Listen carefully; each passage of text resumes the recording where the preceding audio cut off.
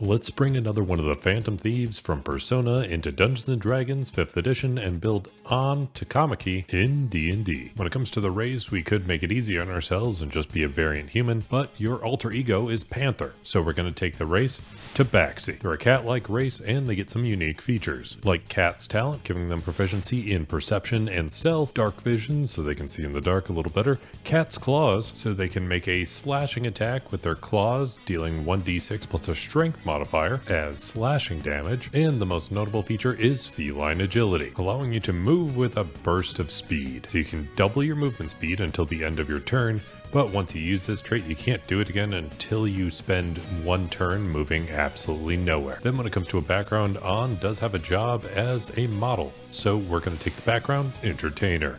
This gives us skill proficiencies in acrobatics and performance, as well as a tool proficiency with a disguise kit, which would definitely be helpful for the Phantom Thieves. Oh, and by the way, if you want a statistically higher probability of rolling 3 nat 20s in your next D&D session, you might want to try and hit subscribe because I've heard that it helped. Then when it comes to some starting stats, we're just going to go ahead and min-max it a bit by maxing out our dexterity, constitution, and charisma, bringing them all to 15. That dumps our strength, intelligence, and wisdom down to 8, and then we can add 2 points into one ability and 1 point into another thanks to our Tabaxi race. So we're going to put 2 points into dexterity, bringing it to 17, and 1 point into charisma, bringing it to 16. Then when it comes to a starting class, we have plenty of charisma to go around, and unlocking your persona in the first place is kind of like making a pact with an otherworldly being. So we're going to take the class Warlock. This gives us proficiency in light armor, so we can wear that leather jumpsuit. We get access to simple weapons, which means we don't have access to that whip yet, but don't worry, we'll figure that out shortly.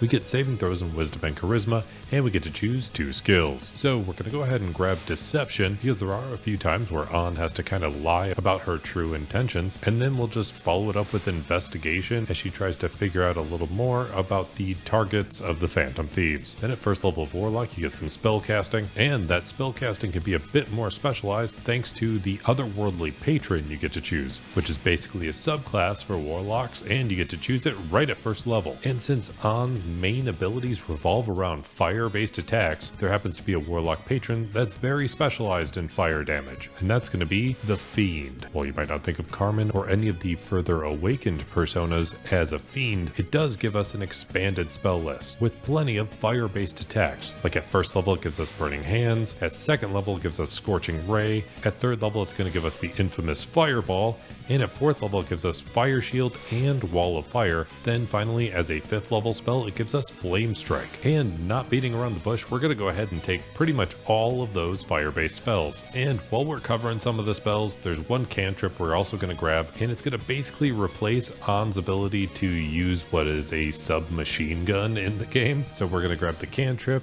Eldritch Blast. It's plenty of blasting with a firearm, and as you level up, you can fire more and more blasts out of it as if you're essentially using a submachine gun. Then also at first level of Warlock, you get Dark One's Blessing. So when you reduce a hostile creature to 0 hit points, you gain temporary hit points equal to your charisma modifier plus your Warlock level. Then at second level of Warlock, you get some Eldritch Invocations, but we're going to save those for just a second, because at third level of Warlock, your spell slots upgrade to second level, and you get a Pact boon. And while you do have your persona helping you out, which could lean towards Pact of the Chain, we need to make sure we get access to a whip. So we're going to take Pact of the Blade. This allows you to create a melee weapon in your hand, and you're automatically proficient with it. It also counts as magical, and we can boost it up with some Eldritch Invocations. We'll start off with improved Pact weapon, because that gives us a +1 to our whip, which is going to be pretty helpful because whips generally don't do as much damage, but they are finesse weapons, so we can use our dexterity.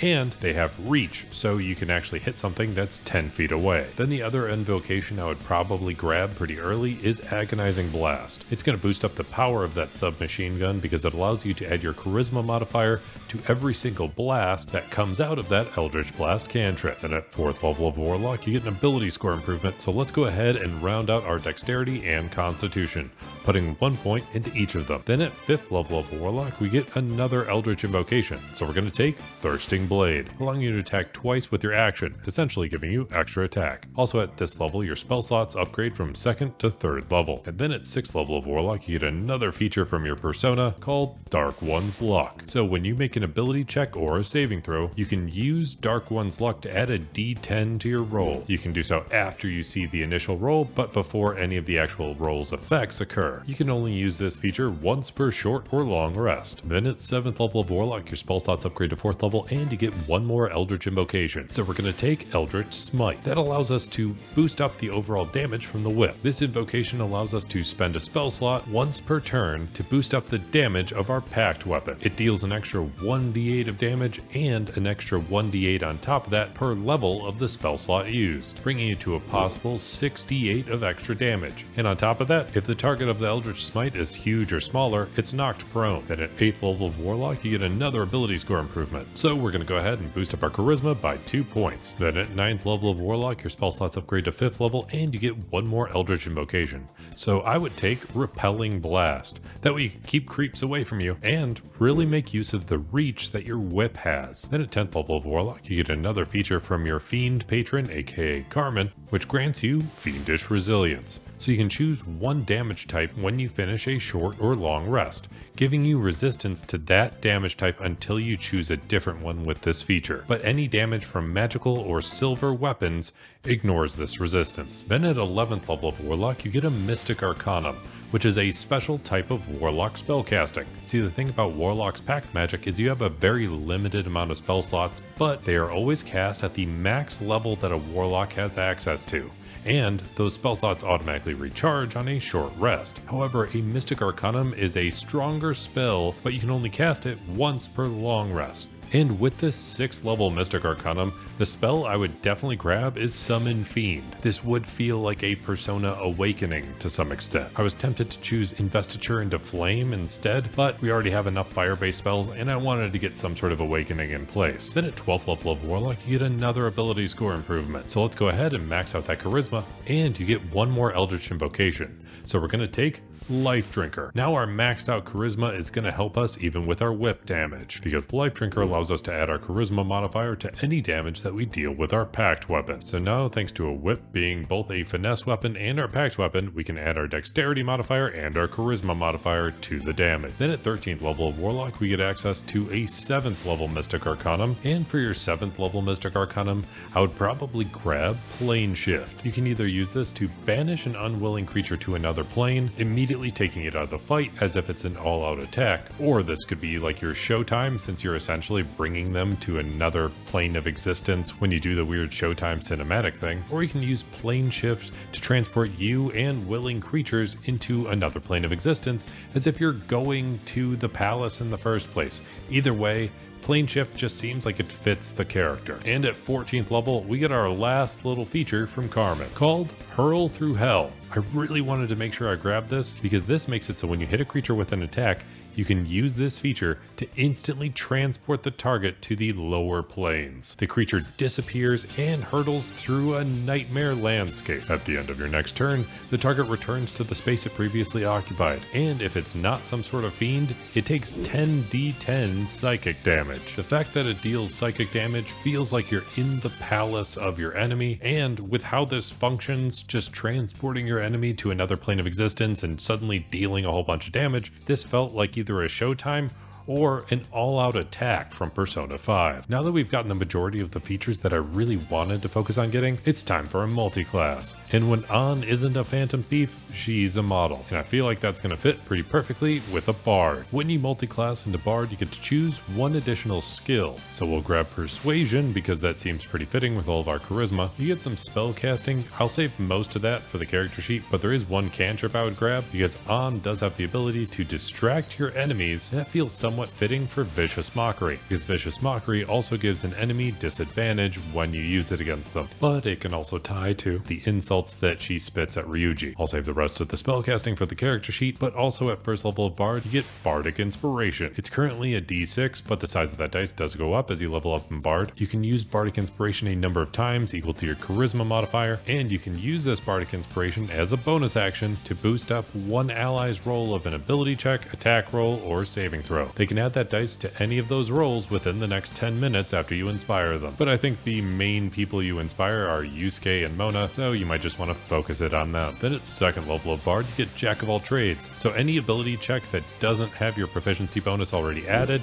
now you can add half of your proficiency bonus rounded down. Also at second level, you get Song of Rest. So whenever you need to take a break in a safe room and your allies are trying to take a short rest to regain some hit points, they can regain an extra 1d6 hit points thanks to the Song of Rest feature. Then at third level of Bard, you get Expertise, so we're going to grab Expertise in Persuasion and Stealth because you are a Phantom Thief. Also at third level of Bard, you get to choose a Bard subclass, otherwise known as a Bardic College. And since you're a model, we're going to choose the College of Glamour. The first feature you get is Mantle of Inspiration.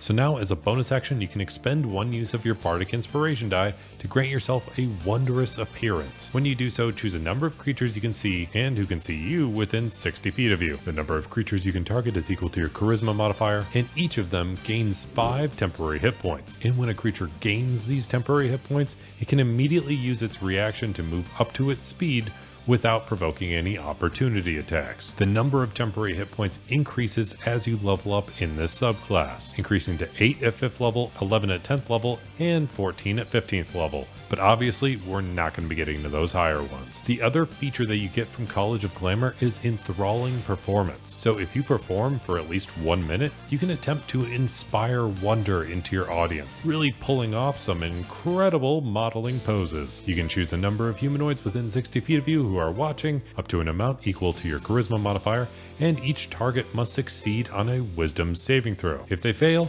they're charmed by you. Not only are they charmed, they idolize you. They speak of you glowingly, and anyone who's charmed by you in this way would actively try to stop anybody that opposes you. It would avoid violence unless it's already inclined to fight on your behalf, but that's still a pretty amazing ability if you use it properly. This effect lasts for an hour, or if the target takes any damage, or if you attack it, or if it witnesses you attacking or damaging one of its allies. And even if they manage to resist this with their saving throw, they actually have no idea that you tried to charm it. You can use this feature once per short or long rest. Then at 4th level of Bard, you get another ability score improvement, so we're going to go ahead and max out our dexterity finally. This is going to help our armor class, as well as finally maxing out your abilities with your whip. Then at 5th level of Bard, your Bardic Inspiration upgrades from a D6 to a D8, and you get Font of Inspiration. So now your Bardic Inspiration recharges on a short or long rest, instead of just waiting for a long rest. Then at 6th level of Bard and 20th level overall, you get Counter Charm. So as an action, you can start a performance, and any friendly creatures within 30 feet of you have advantage on saving throws against being frightened or charmed. And lastly at this level, thanks to being a College of Glamour Bard, you get Mantle of Majesty. So you gain the ability to cloak yourself in Fey magic. And as a bonus action, you can cast Command without expending a spell slot. You take on an appearance of unearthly beauty for 1 minute or until your concentration ends, because this does require concentration. During that time, you can cast Command as a bonus action on each of your turns without expending a spell slot. Any creature charmed by you automatically fails its saving throw against the command you cast with this feature, and you can only use this feature once per long rest. That brings us all the way to 20th level. I covered most of the spells already, but if you want the full spell list, feel free to check out my Patreon, where I have access to the character sheet for all of my build. And I have some pretty awesome patrons overall, especially my player character patrons: Johnny Dyer, Kevin Shirley, Zephyros, That Funny Man 57, Joshua Maynard, CGC 2014, Halfstorm, Elisa Martinez, Panda Milkshake, Ted C, Andrew Nobles, Carcat Kitsune, Decker Joint, Z13, Viral Naravar, Daniel Galvin, and the Dino 21. Then going above and beyond that are my Dungeon Master level patrons I played D&D with: Shane Gilroy, Conman ZX, Cybersiety, Talon Starkey, Demiurge, Eric Wade, Salvador, Devin Happy, and Kilo Kilo. Then of course, I'm never gonna forget my God tier level patron, GameSteak. He helps me more than I ever expected, so a special thank you to him. And if you made it all the way to the end of this video, let me know by hitting that like button, and I'll be here hoping you roll at least 3 nat 20s in your next D&D session, especially if you want to play as Panther, aka Ann, from Persona 5, possibly even making a full party of Phantom Thieves in Dungeons & Dragons 5th edition.